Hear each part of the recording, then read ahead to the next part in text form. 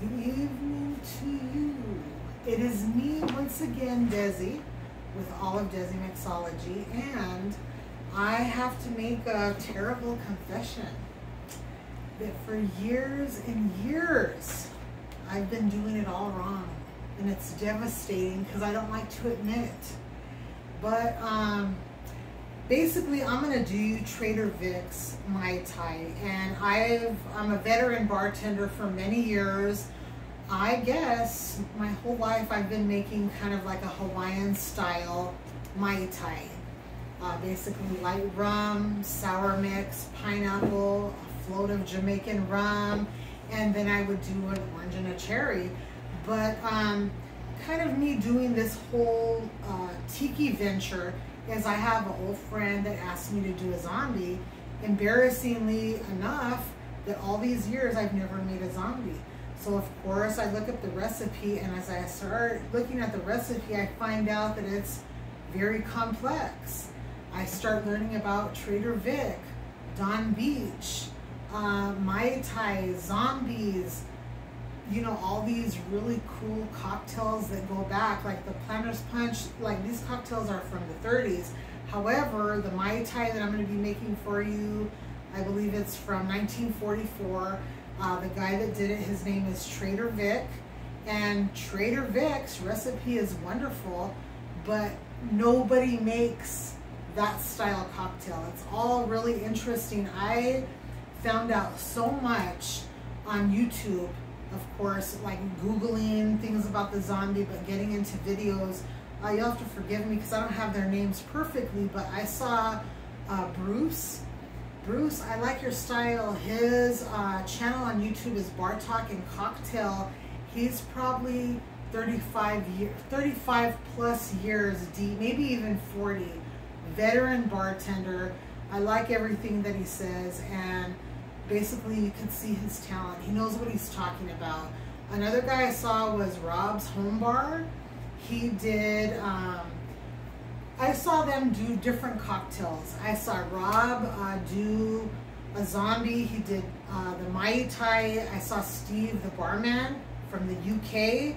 Very talented individual, and I kind of, from everything I read and what I saw, I really learned a lot. And I actually learned, I don't want to go on and on because they talk about these things, but it's just going to heighten your curiosity that this guy Trader Vic, Don Beach, was the one that is known for doing the zombie, and that he actually tried to sue Trader Vic with the Mai Tai, saying that he stole the drink. Trader Vic prevailed, and he got to keep his Mai Tai, and I kind of got lost along the way why it's changed. But we know that regionally, or sometimes if you don't have an ingredient, that you make it your own. You know, and kind of that's what I'm doing. I'm trying to stick to the recipe. I'm not being absolutely dedicated to that because, like, for instance, I don't have blue curacao. Excuse me, I don't have orange curacao. I do possess blue curacao. So, for instance, what I'm going to use is just triple sec. And it's not the end of the world.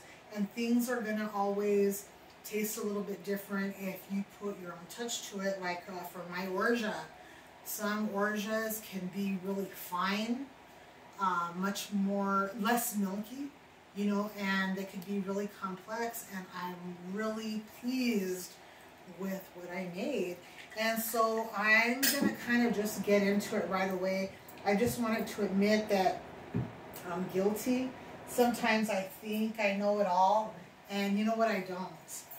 Many times I think about when I first started bartending, God, almost like 30 years ago, and I don't know his real name, but his name was Booger, and man, he was one of the baddest of the bad.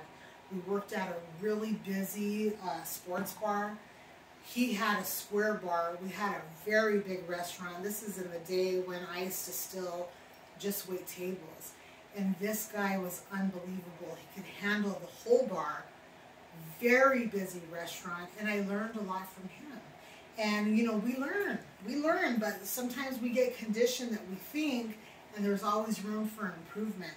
So anyways, I'm going to get into it right away. It asks for crushed ice. I already have it prepared in the Lewis bag. And I'm going to copy kind of like the guys. They did it this style, and I'm going to try and be a copycat. So for the dark rum I'm using is Appleton Signature Jamaican Rum. And we're going to do, I believe it's 1.5 ounces. And so I'm going to do 1.5 ounces. And it's nice to experiment with different rums. There's a lot of really good ones. And I love casaca. So anyways, we got 1.5 ounces.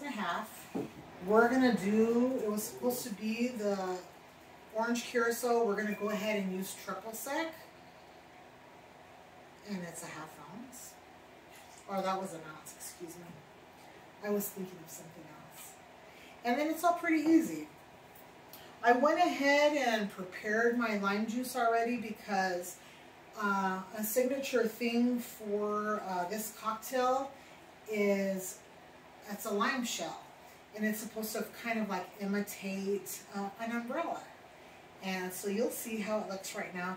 That lime was actually kind of dry, so I'm gonna, I guess I could add it to here if I need to.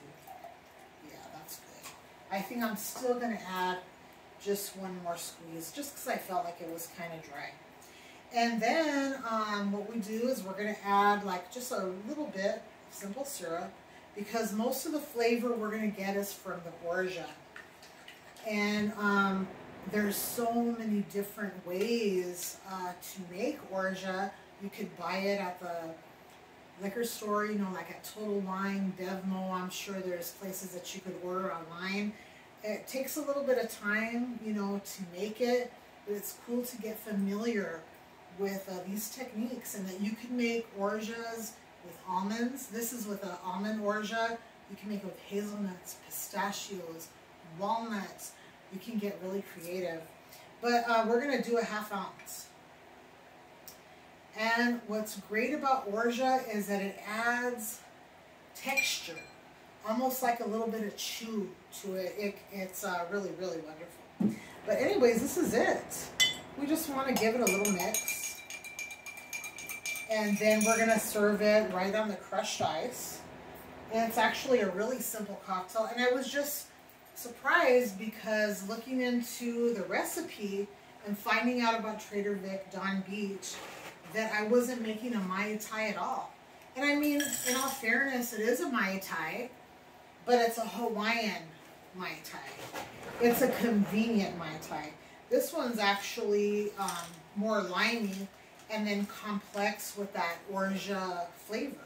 And to be quite frank, I've never had it before. So this is going to be my first time. And it's really simple. So we have our crushed pebble ice. And then we're just going to kind of pour the mix right over. So you can see, like, if you're ever ordering a Mai Tai and it's red, it's not a Mai Tai. And I never have made a red Mai Tai. But we're accustomed to having the dark rum right on top. So we already have the fresh lime. Everything's in there. One of the characteristics is fresh lime, and so, you know, just kind of like get those oils out, and it's placed right here, right on top in the glass, and it's already looking really nice. Then I have the prepared lime shell, and so you kind of just set it in, and it's kind of like a little umbrella. It's actually really, really cute. With this drink, I'm going to use a recyclable straw. I use different straws, but actually making it, like, I've always loved making a Mai Tai, because there's nothing like looking at the float of the dark rum, but actually this is really attractive. And this is the original Trader Vic's Mai Tai, and I can't wait to taste it. So let's see.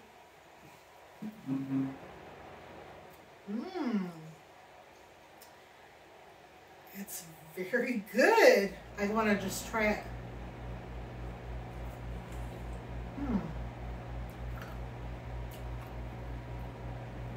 I am very pleased. The good amount of mint, you know, like when you're drinking it with your lips, it gives you that fragrance. The lime shell I had never used. I didn't think it was going to be as attractive. This is a very good drink. So gentlemen that I mentioned earlier, thanks for sharing your techniques and your styles.